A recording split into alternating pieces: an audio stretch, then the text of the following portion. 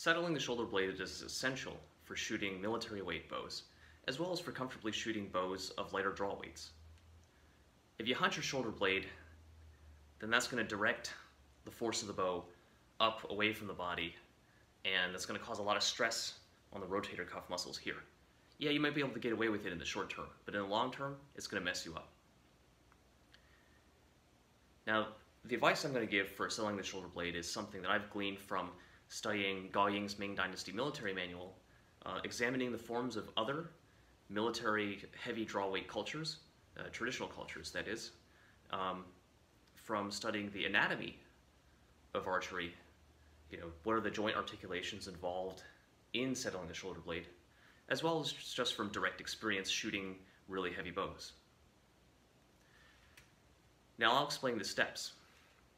The first step, now let's imagine the target is in this direction, is going to be depressing the bow side shoulder blade.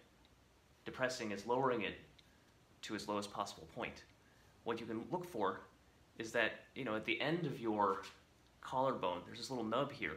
Try to keep that in the same place, and then just lift your arm into position, preferably with a slight upward slope.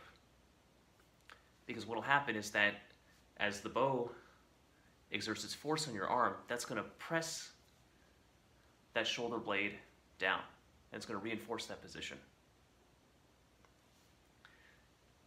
The second step is pretty important, which is retracting and revolving that shoulder blade down and towards your spine.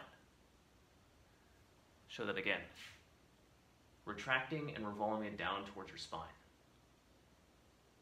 Some people think that you have to reach out to the target in order to settle it.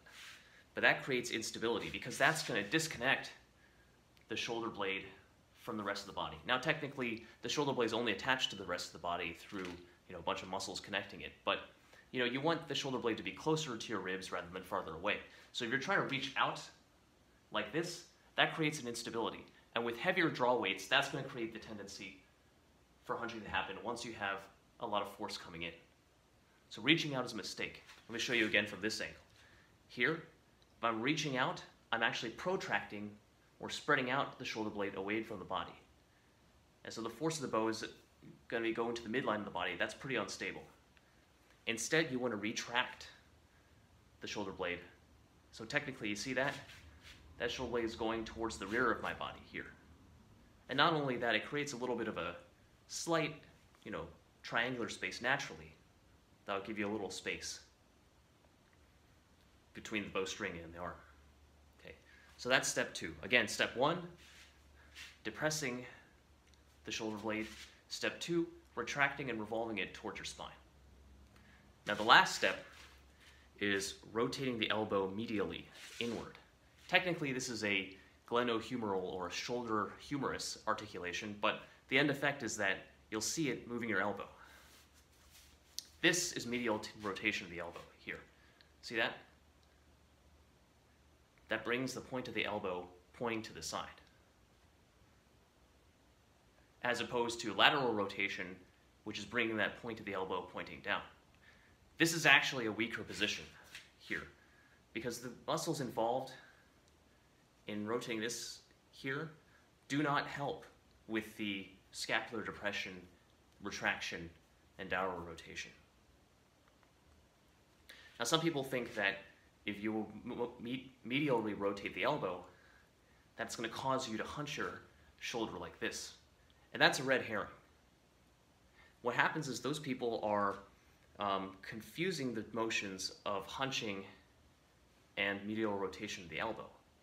Like, look at it this way. This is medial rotation of the elbow, right?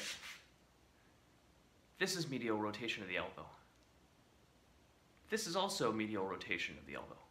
Yeah, I didn't have to move this thing at all here, right? Didn't have to go like, and imagine someone doing this.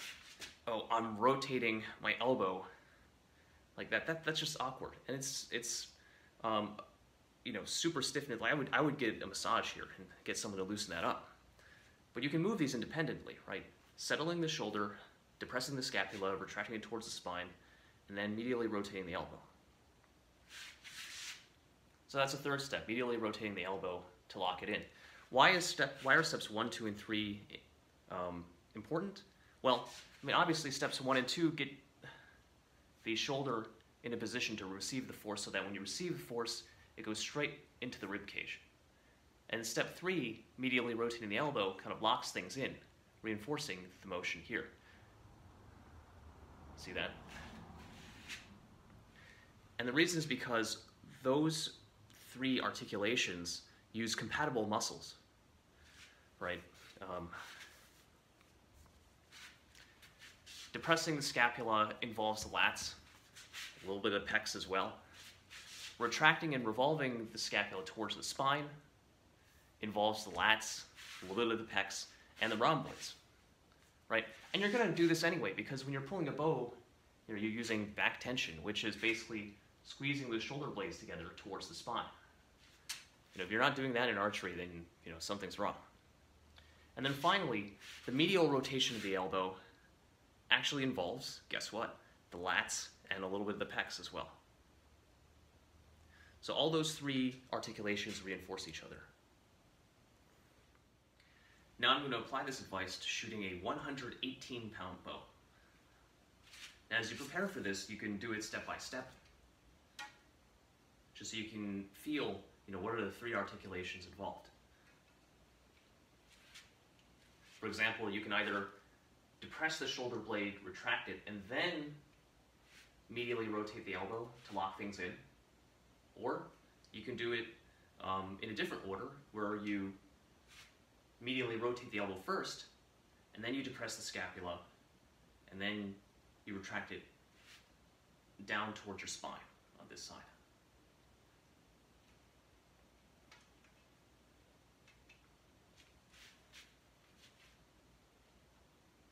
Here, rotating the elbow medially, depressing the shoulder blade, retracting it towards the spine. See that last part? Rotating the elbow medially, depressing the shoulder blade, retracting it towards the spine.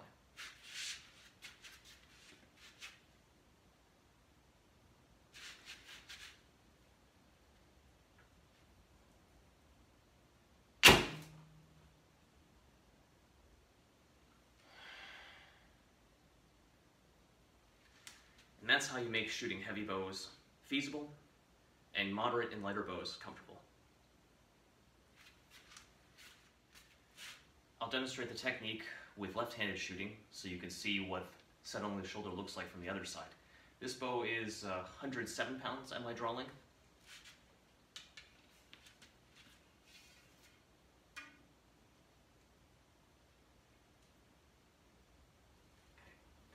So from here, medially rotating the elbow, depressing the shoulder blade, retracting it in towards my spine.